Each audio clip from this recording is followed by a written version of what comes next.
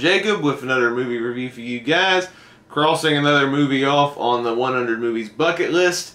In today's video, I'm taking a look at the anime classic from Studio Ghibli, 2001's Spirited Away.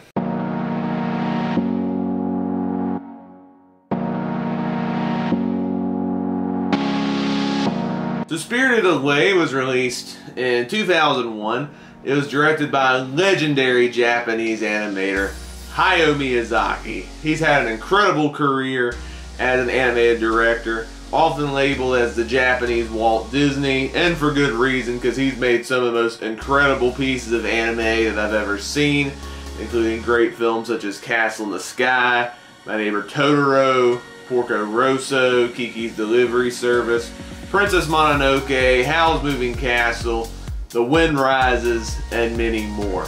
Spirited Away was actually considered by many to be his best film, and this is a movie that is one of the staples of Studio Ghibli as a studio.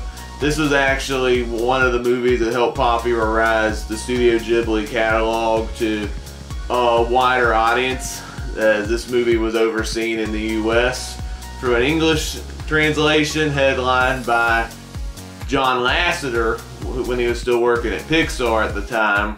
He helped oversee an English translation, which helps popularize Studio Ghibli's movies all the more. And this movie actually, in a big surprise, won the Academy Award for Best Animated Feature of 2002, winning over Lilo and Stitch, which many thought would be the film that would win that year. So that was pretty impressive. Obviously, I'm such a big fan of Studio Ghibli's work, and is Spirited Away a movie that's deserving of a spot on the 100 movies bucket list, or is it incredibly overhyped? Let's find out together. Spirited Away is a wondrous fantasy about a young girl, Chihiro, trapped in a strange new world of spirits. When her parents undergo a mysterious transformation, she must call on the courage she never knew she had to free herself and return her family to the outside world. Man, I love this movie.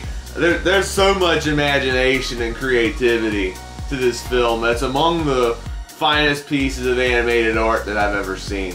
This is actually my second favorite, not only my second favorite Miyazaki film, but my second favorite Studio Ghibli film behind Castle in the Sky. I definitely need to review more Studio Ghibli films on my YouTube channel, because this would actually be the first one I've ever reviewed, and sadly this is the only Studio Ghibli film that's a part of the 100 movies bucket list.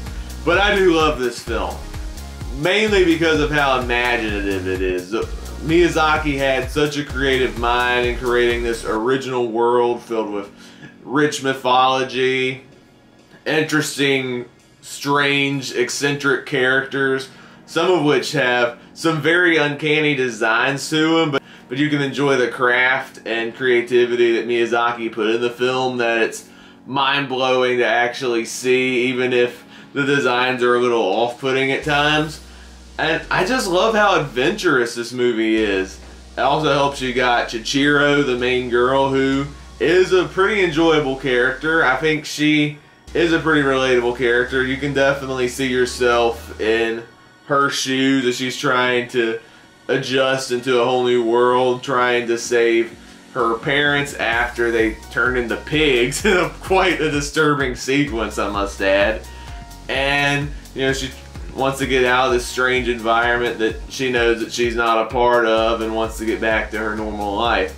And this adventure does open her up in a little ways, because before this adventure she was just an average normal girl, and she didn't really have much experience with hard work and everything like that. But this story and adventure does mature her in a way that where she becomes a very grounded, relatable, and compelling character. And I enjoyed her character arc throughout the entire film. I enjoyed a lot of the eccentric supporting characters, these strange, oddball characters. I think helped make the film quite an enjoyable watch, whether it's Haku, who's this servant who also turns into a dragon.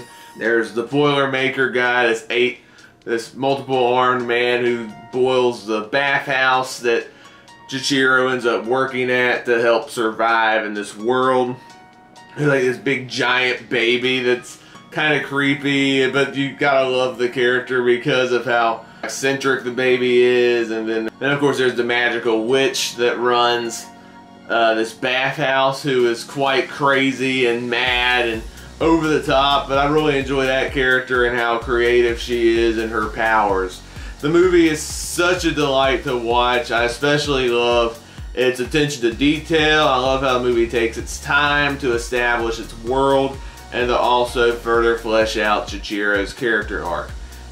Even some of the quieter moments are actually some of the most stunning moments in the entire film. Whether it's one of my favorite scenes is actually when Chihiro and this spirit creature named No Face are traveling on this train, and just the whole movie just stops and asks the audiences to breathe while we explore this new world and just see how visually stunning it is. The animation is remarkable. I'm always blown away when I see a Studio Ghibli film. Just their craft and attention to detail and crafting these worlds and having beautiful artwork to them is simply staggering.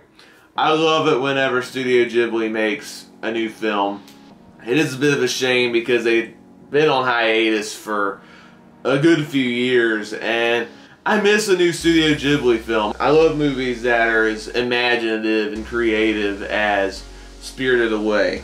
Now, I mentioned John Lasseter helped oversaw the English translation, and that's the version I watched. And the crew at Disney and Pixar actually did a great job at bringing it to life for a new audience.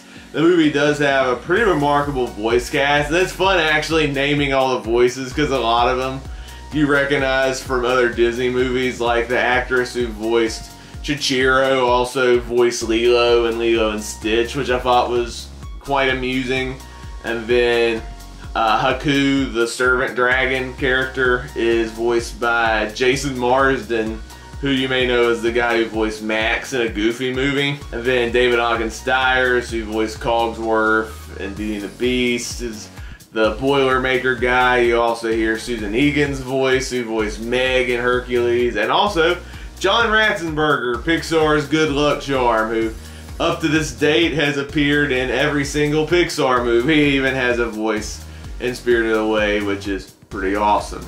I love Spirited Away. It's one of my absolute favorite Studio Ghibli films. It's super creative, it's super imaginative, it's super original, and it's one of the most visually dazzling animated films I've ever seen. It's one of my absolute favorite Ghibli films. It's currently at number 2, like I said, behind Castle in the Sky, which I definitely need to do a review of that film too sometime, because, oh man, that movie's just as awesome. But I do love the heart of Spirited Away. It's a very imaginative adventure. It's very weird. It can be a little trippy at times, but I do love the experience of Spirited Away. Chihiro's a relatable character. The music is phenomenal. The characters are great. And all around, an excellent animated adventure, and I'm glad that a Studio Ghibli film is represented on the 100 Movies bucket list. I'm going to give Spirited Away a 5 out of 5 stars, and on the 100-point scale, it's getting a 100 out of 100. So that wraps up my review of Spirited Away as part of my 100 Movies bucket list series. I review movies that are represented on this poster, which are considered by many to be some of the greatest films of all time. I'll leave a link in the description below for a playlist where you can catch up on some of the past reviews that I've covered in this series so far. A wide variety of cinema represented, so if you're a hardcore movie fan, this is a series you definitely need to catch up on. So click the link in the description below to see more, and don't forget to click the subscribe button and notification bell to be notified of future videos in this series. Hope you enjoyed this review, and if you've seen Spirited Away, let me know down in the comments below what you thought of the film. Did you love it? Did you hate it? Were you mixed on it? But whatever your thoughts are, please be civil and respectful of others. If you enjoyed this video, please give it a thumbs up. Click the subscribe button to see more content, and the notification bell next to it to be notified of future videos. If this is your first video, besides movie reviews, I also do TV reviews, ranking videos, and other fun stuff along the way. I have some more videos planned for you soon. Hope you all have an amazing day. God bless, and I will see you next time. Goodbye!